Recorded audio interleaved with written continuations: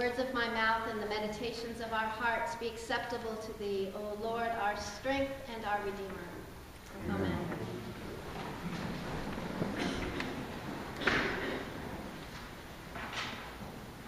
If you had been here, Lord, you would have lived.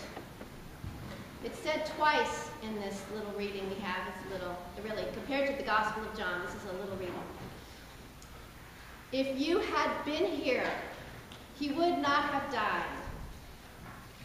First Martha says it, and then Mary says it, the exact same words. Anytime you see something repeated, we're supposed to pay attention to it, right? Lord, if you had been here, my loved one would not have died. This is what death does to the human spirit. It breaks us open and makes us feel as if God is not there, as if we're all abandoned. This story is showing us that that is not true, that even when we feel the presence of God not there, if we feel abandoned, it's just a feeling that God really is there. And that's the point of Jesus not coming when we demand him to be there, but coming when he wants to. God has God's reasons for doing what God does. But to hear this story, you can feel the anger when Jesus says to his friends, my friend Lazarus is dying and I think I'm not going to go. This is for God's glory. I think I'll wait this one out. It's like, what are you thinking? Go. You can save him. So Martha rebukes him, which gives us permission to rebuke God, right? If you had been here, darn it, my brother would not have died. So she's professing her faith, saying, I know you're capable of saving his life. You're God. And yet she's mad that he didn't come. That's totally understandable. And then, in case we didn't get it, Mary does the same thing. If you had been here, my brother would not have died. But unlike Martha, she does something different. She cries. And she does another thing that's really different. Mary falls on her knees, worshiping Jesus. She is so distraught over the death of her brother that she can't do anything but cry. Martha, on the other hand, has this incredible pronouncement of faith after Jesus tells her, I am the resurrection and I am the life. Whoever believes in me shall never die. And then Martha comes out with the quintessential verse about complete and adult faith in Christ. She says, yes, Lord, I believe that you are the Messiah, the Son of God. In the Gospel of John, that's as good as it gets. She says the complete belief statement, which is what the whole Gospel is written for, to get us to be able to say that with confidence. She says it, but there's more to the story. Otherwise, it wouldn't have kept going on. There's more that we need to understand about death. Not just that we're separated from God, that we feel that God has left us abandoned, but that God knows all the time that it's always his glory that will weave its way into our story and into our personal loss.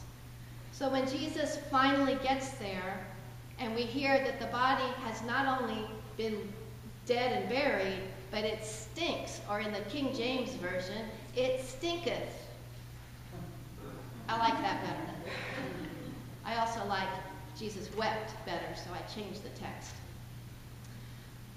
The fact that he stinks, the body stinks, is so that we know without a doubt that as Christians, we do have to face death. The early Christian community was being taunted and teased because of this belief in the resurrection. They were saying, so, if you believe in the resurrection, then why are you dying? You're all dying anyway. It's not going to save you from death. They were taunted.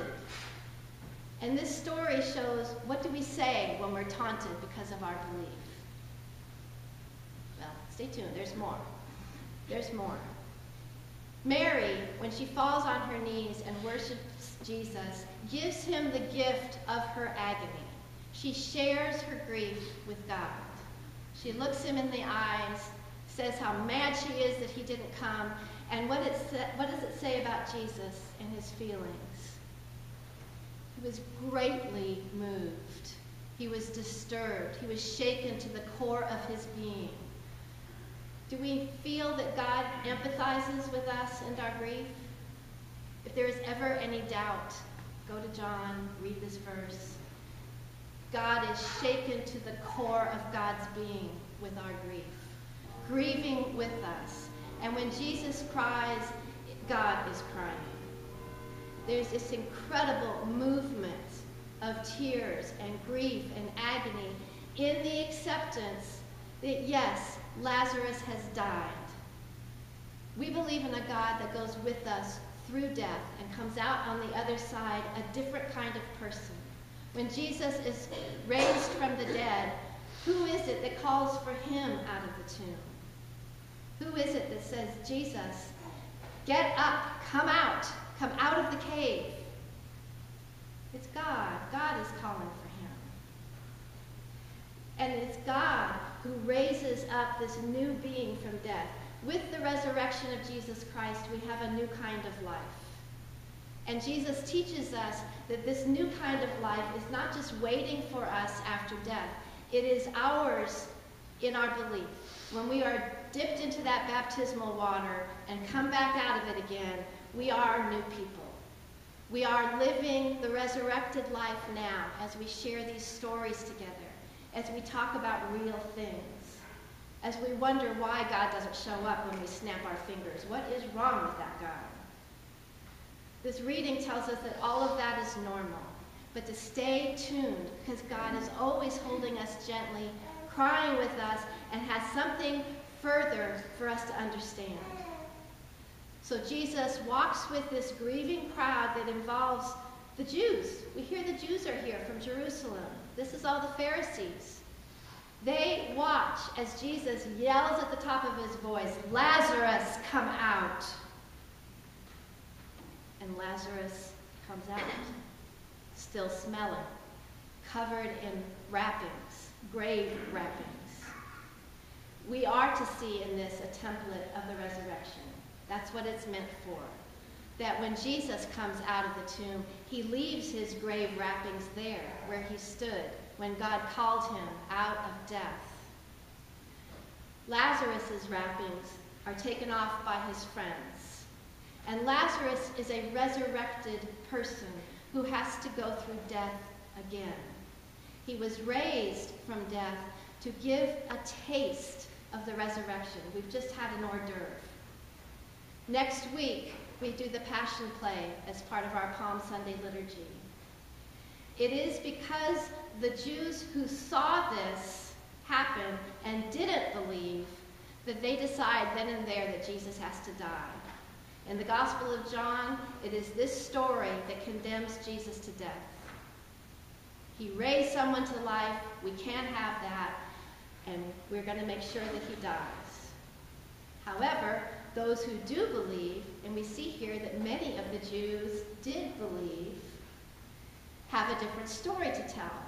We know that whatever happens to us, including death, that we are participating even now in this resurrected life. That yes, we believe we will die.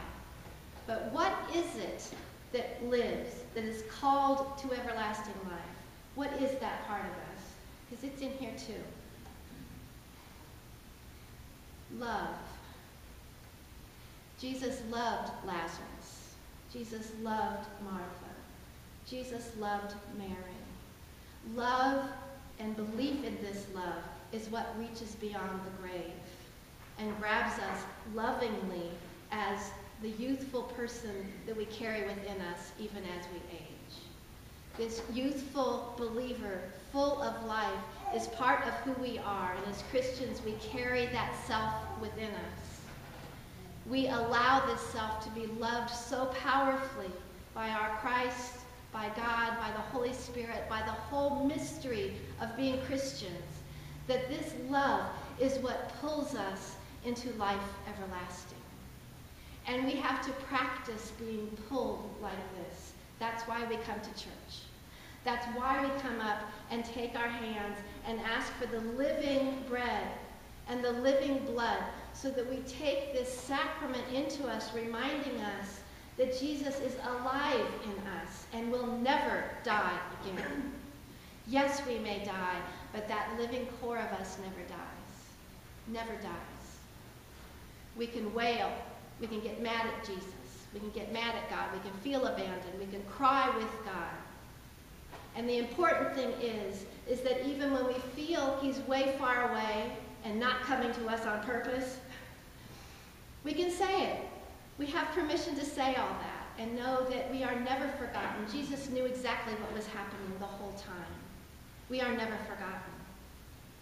So we prepare for shouting hosannas next week and waving the palms, because those of us who believe do worship him as Lord and King of all. And we can turn around in the same service and mourn that he had to be crucified for us. And we can weep at this. Because we are human, we die, and life turns on a page. It just turns. So get ready for Holy Week. Buckle your seatbelts and believe that you are loved. Amen.